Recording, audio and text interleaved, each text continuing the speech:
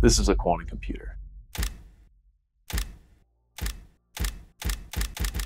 Every inch of this rig lives at, or just above, absolute zero. The whole assembly is suspended on vibration damping supports. This is to cut mechanical noise, prevent heat leaks, and give physicists easy access. Gold plating on key components reflect stray light and heat to preserve the fragile superpositions at the heart of the quantum computation. Overall, the quantum computer looks like a chandelier, but it's incredibly powerful. Let's break this multi-layered stacked computer, layer by layer. Starting at the top of the computer, at the 4 Kelvin stage, at negative 269 degrees Celsius, this shelf is the warmest part of the fridge. Warm here is a relative term because you're nearing the absolute zero temperature at 4 degrees Kelvin. Here you'll find microwave sources, power splitters, and the first amplifiers that shape and boost the pulses destined for your qubits. These components generate some heat, so they're thermally decoupled from the colder stages below by attenuators and filters. Think of them as soundproofing for heat and noise. Every microwave line is tested to make sure it brings in clear, precisely timed signals without adding extra thermal photons into the machine. Next stop, the intermediate floor between about 800 MILLikelvin and 100 MILLikelvin. These are coaxial cables. They're used to transmit microwave signals in low temperature environments, and they must be capable of operating at high frequencies, in the range of several gigahertz, to control qubits. Even tiny resistive losses in the coax walls will dissipate microwave energy as you send control and readout pulses down into the fridge. That both weakens your signals at the qubit and forces you to crank up your power source, which in turn generates heat. At 800 MILLikelvin, coaxial cables swap their copper jackets for superconducting alloy jackets for this purpose. Component by component, each degree drop counts. By the time you hit 100 MILLikelvin, merely 1/10 of a degree above absolute zero, cryogenic isolators kick in. These one-way valves for microwave signals block any backflowing noise that could otherwise ride shotgun on your readout lines. It's like peeling away layers of an onion, each skin tuned to trap more heat until the core is so cold that thermal energy barely exists.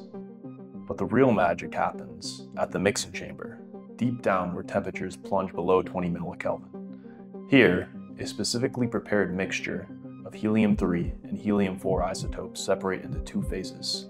When helium-3 atoms cross the interface from the concentrated layer into the dilute one, they soak up heat. This heat of mixing is the refrigerator's actual cooling engine. The chamber's floor is covered in silver powder heat exchangers that pre-cool incoming helium streams and anchor wiring, so every stray photon, phonon, and stray electron finds its way to absolute chill. This is where you bolt on the quantum chip itself, because chilling your qubits to 120 MILLikelvin is non-negotiable for superconducting operation. Let's zoom in on that quantum core. A tiny silicon or sapphire chip patterned with superconducting circuits that act as qubits. At these MILLikelvin temperatures, electrons in the superconducting loops flow without resistance, and the qubits can occupy superpositions of 0 and 1 long enough to perform computations. The chip sits inside a mu-metal cryoperm shield. A mu-metal cryoperm shield is basically a shell of super high permeability metal that wraps around sensitive parts of your quantum computer, like the quantum chip, to catch and reroute stray magnetic fields before they can disturb your qubits. Surrounding the chip, quantum amplifiers lie in wait, each one tuned to catch the faintest whisper of the qubit's microwave signal without disturbing it. In this hushed, ultra-cold microcosm, thermal vibrations and gas molecules are virtually frozen out, letting quantum algorithms unfold unmolested. Quantum computation starts with room temperature electronics that turn digital instructions into precisely shaped microwave pulses.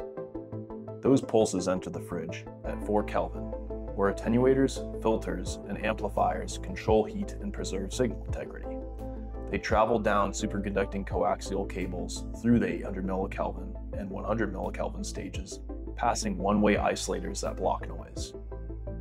In the mixing chamber, below 20 MILLikelvin, the pulses reach the superconducting chip itself, a silicon or sapphire wafer patterned with qubit loops and bolted to the chamber floor inside magnetic and vacuum shields.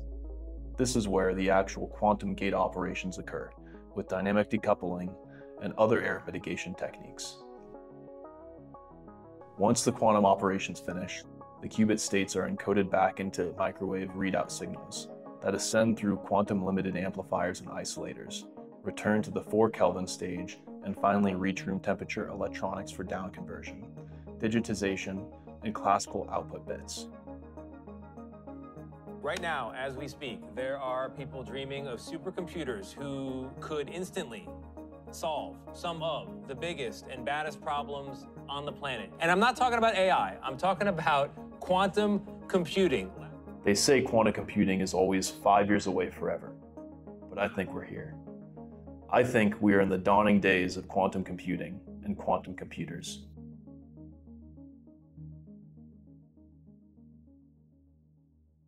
Thanks for watching.